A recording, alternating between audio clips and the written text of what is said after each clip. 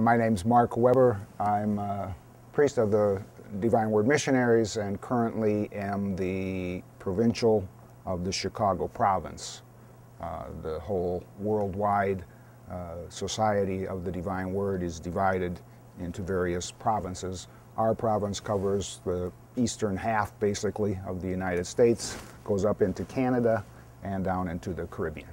We cross boundaries to bring the good news around the world, and in doing so, we also intentionally try to live together as men of many different cultures and countries, and we hope that by doing so, we give witness to the hope that we can all get along in the world, that in fact it is possible if we can get along with each other and work together for the good of others.